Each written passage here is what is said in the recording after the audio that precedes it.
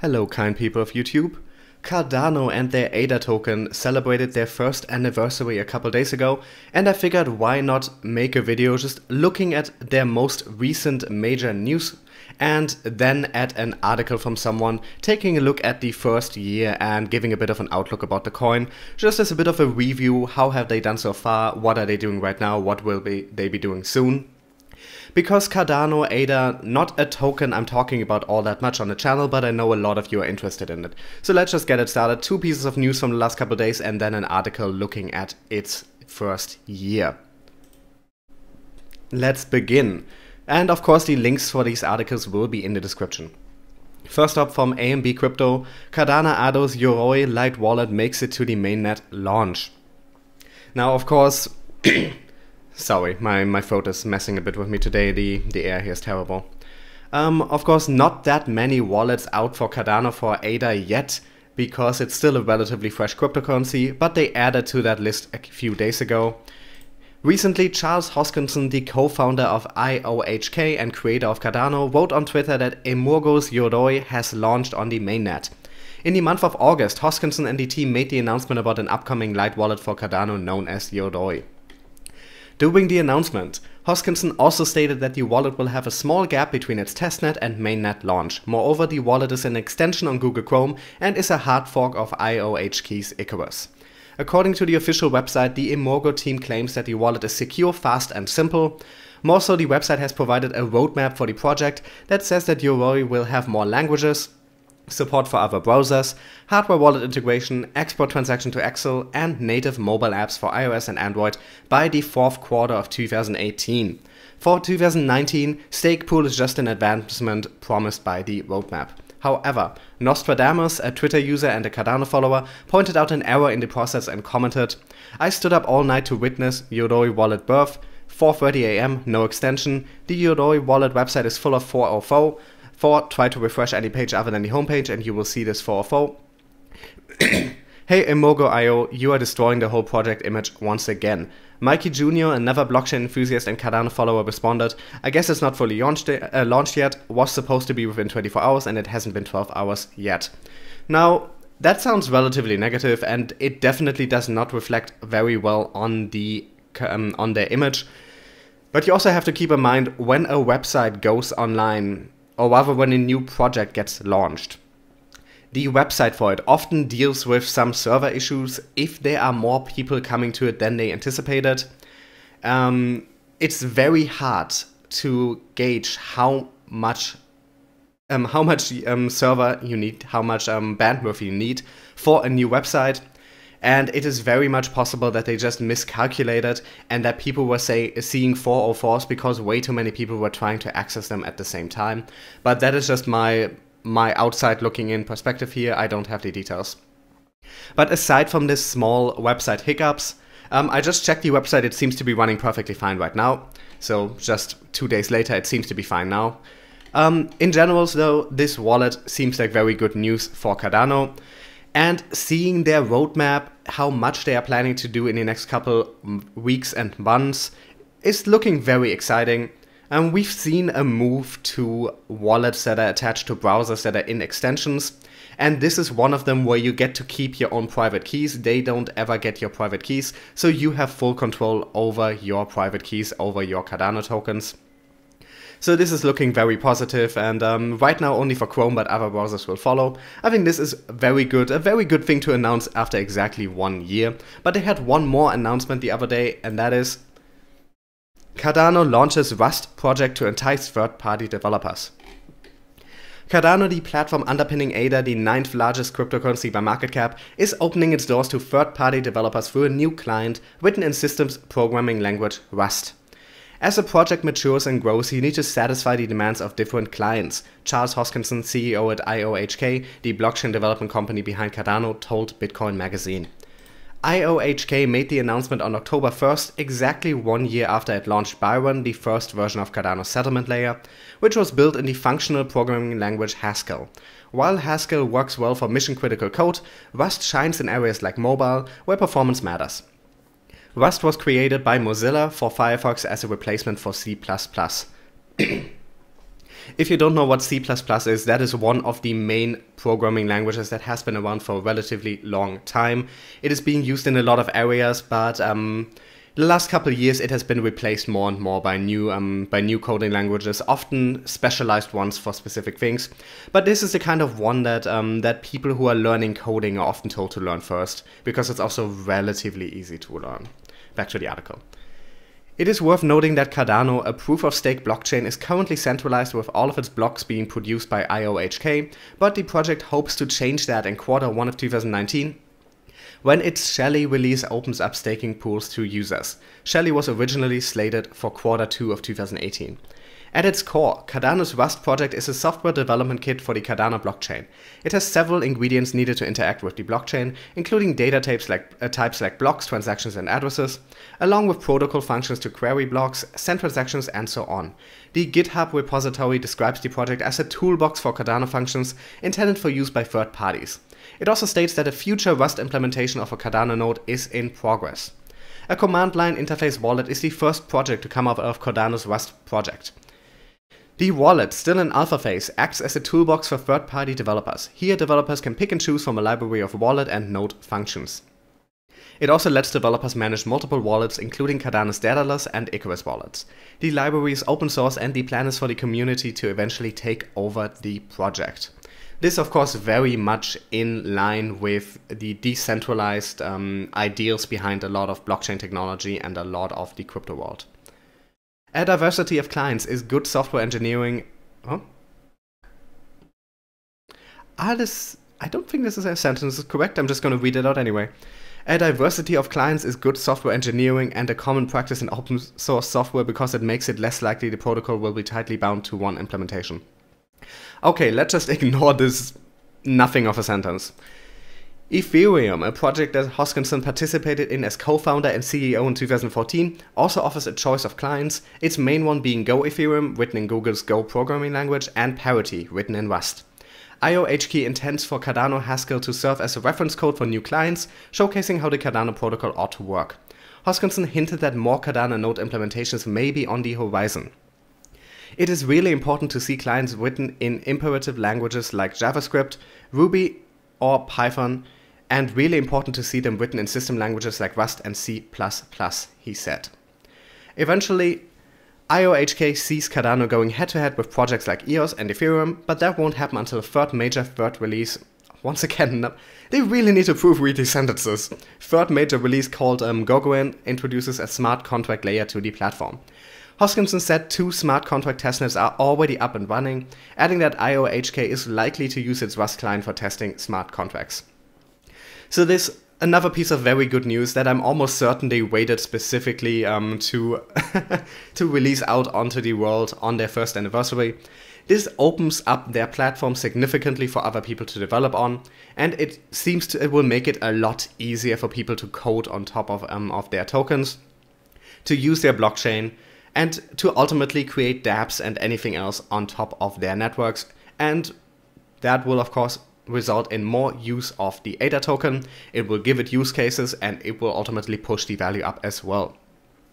But now let's look at an article from Invest in Blockchain, where David Olarinoye, I probably mispronounced that, I'm very sorry about that, just gives us a bit of a rundown of what Cardano aims to do, what they've done in their first year, what they're planning to do soon, and he gives his own opinion at the end, and we'll see to which degree we agree or disagree with him here. But let's just read this together as well. Cardano marked its first year anniversary of mainnet launch on September 29th. Yes, Cardano has been around for just 1 year. We could say that we are still in the very early days of cryptocurrency. It is important to look at the Cardano project in retrospect and consider what it has in store for the near future.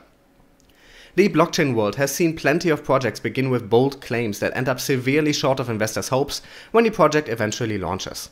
Charles Hoskinson, former CEO of Ethereum, noticed this disappointing trend in the blockchain sphere and decided to do something about it. Hoskinson envisioned a cryptocurrency project built on actual research by domain experts through peer review and following an academic framework for development. Cardano is built on a vision to bring the benefits of the civilized world to communities where the existing banking system is too expensive to be implemented, where credit is hard to get, and where the lack of stable identity makes trust difficult.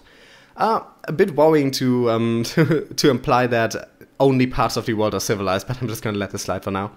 Cardano is a fully open source, decentralized blockchain and cryptocurrency project that also includes a smart contract platform, which seeks to develop more advanced features than any protocol previously developed. Now, I have to admit here, as someone who has worked in research, in academia, in universities, the way they talk about their research focus, their academic framework, it sounds very much like marketing speak to me, and it's unclear to me how exactly it actually influences their development. Now, I know they have released some research papers and stuff, but what else are they doing? How are they applying scientific methods to crypto? Because ultimately it's technology. When developing technology, one could make the argument that you're always using scientific methods. I would like to find out what exactly they mean. Do they just mean that that all their research is being peer-reviewed?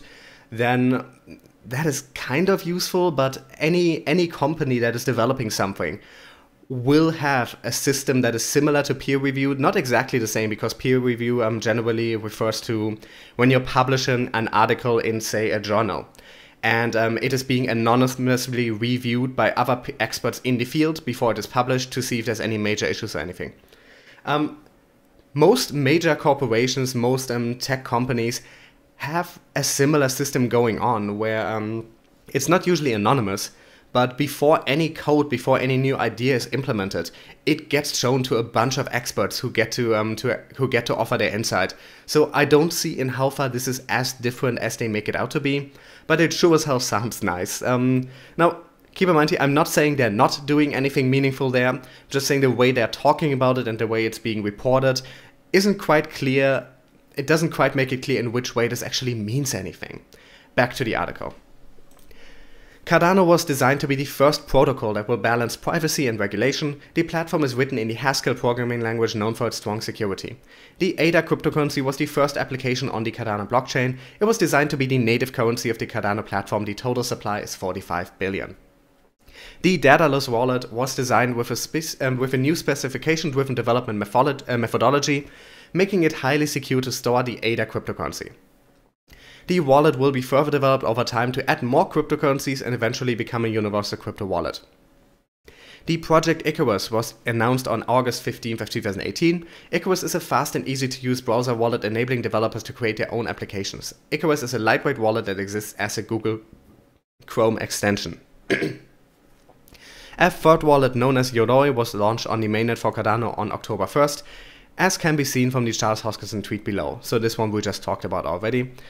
So now 3 major wallets, entirely different projects, 2 of them browser-based and only available in Google Chrome for now. For a 1-year wallet, for a 1-year cryptocurrency, that is pretty decent, being on 3 wallets. I'm pretty sure there are other multi-asset wallets that also support ADA, but don't quote me on that. I wouldn't know one off the top of my head. Full disclosure, I am invested in ADA, so anything negative you hear me say here, it's not because I don't believe in the product. In the project, I'm invested in it. I believe the prices will go up. I just feel it's important to be to do your due diligence, to be fair, to look at the potential downsides, to be fair and honest about potential criticisms. That doesn't mean I'm bashing the coin. I just feel like most of the time potential downsides are more worthy of being talked about and deserve more attention because they're more potentially troubling. But anyway, let's get back to the article. Cardano makes use of IELE for smart contract executions. The IELE virtual machine is developed with runtime verification and based on the K framework. 2 testnets have been released thus far, the first being the KEVM testnet and then the smart contract testnet for IELE virtual machine. Cardano demonstrates transparency by having their code get audited by an independent third party on a monthly basis.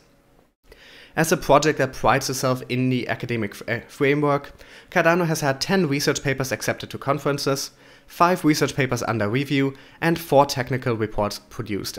Once again, this in general sounds impressive, but I have organized academic conferences before. You can get anything through. You can have anything accepted to a conference. So just the number here is not that meaningful. We should be paying attention to what the content of those was and how many of them really produced valuable research. Continuing on here. There are 31 cryptocurrency exchanges that currently list ADA. These include Binance, Bittrex, Upbit, Huobi, I think, and OKX. The ADA cryptocurrency also has US dollar pairs on exchanges such as Kraken and Exmo.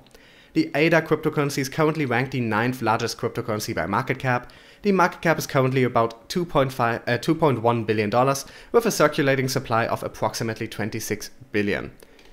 And then you can see the adoption in this chart, looking pretty good. There was an initial hype here and it's slowly dying down, but it's still gaining significantly. The first use case for Cardano was announced in January of 2018.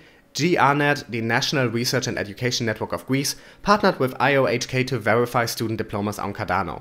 In March of 2018, the first project to be launched on the Cardano platform was announced. The project name is Traxia, and it is a project that converts invoices to smart contracts that can be traded as short-term assets. The Cardano mainnet was launched on September 29th of 2017 on the back of a successful ICO that raised $62 million. A month after the mainnet launch, the Cardano roadmap was released and gets updated regularly. On November 25th of 2017, the Cardano Foundation launched the Cardano Forum, which, all of this is just talking about how many social media followers they have and how many people go on their forum. This isn't really that important. Here, what's next for Cardano? There are a number of developments still ahead for Cardano from the project's vision and roadmap. Some areas of upcoming development include game theory and proof of stake, decentralization and staking, Ouroboros development, 2 new programming languages, Plutus and Marlow, smart contracts, sidechains, and a hardware wallet. And his conclusion here, now keep in mind, everything up till now was essentially listing facts. This conclusion is his opinion. Cardano is well off to a great start. The project is powered by IOHK and Emogo. The partnership between the 3 entities aims to present a globally recognized product in the academic and scientific world. Cardano is not just a 2nd generation blockchain via smart contract functionality, but also 3rd generation as it has the interoperability function to connect and interact with other blockchains. Cardano is scalable and can achieve faster transaction speeds with the upcoming sidechains. Cardano recorded over 70,000 transactions during its first year, and it will be expected to exceed that in the coming years. The journey of Cardano so far makes the future of blockchain technology exciting to look forward to. Now, I think I can more or less agree with him here. I think Cardano is an incredibly exciting project. I'm not sure how much of its promise it has lived up to yet. As we see here with the what's next theory, a lot of their core functionality that is part of their appeal, like for instance smart contracts, a lot of that isn't in the project yet, still needs to be developed, needs to be released.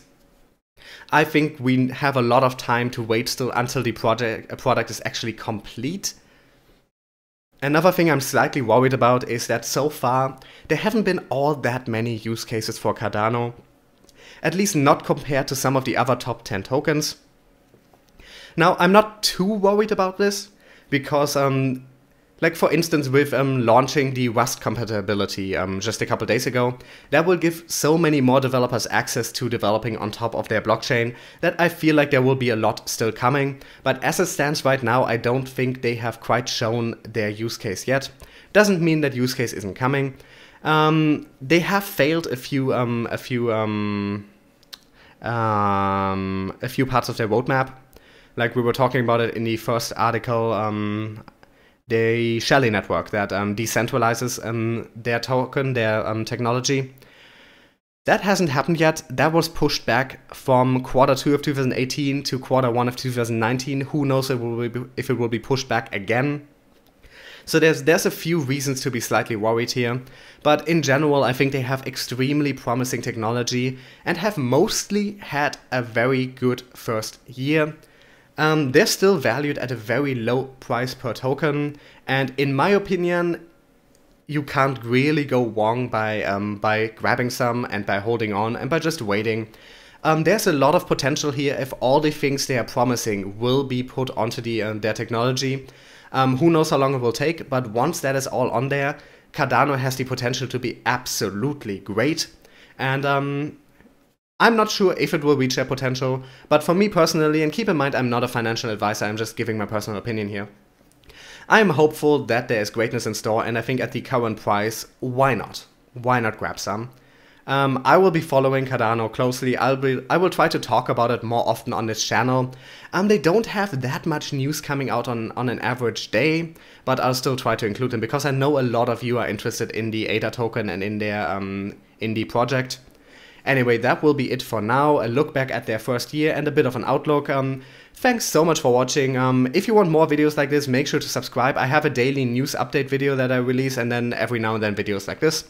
All these links that I have used in this video will be in the description, as well as ways to support the channel if you would like, an email address where you can email me your questions for use in a question and answer video in the future, and my social media links if you want to follow on Facebook or Twitter are also there.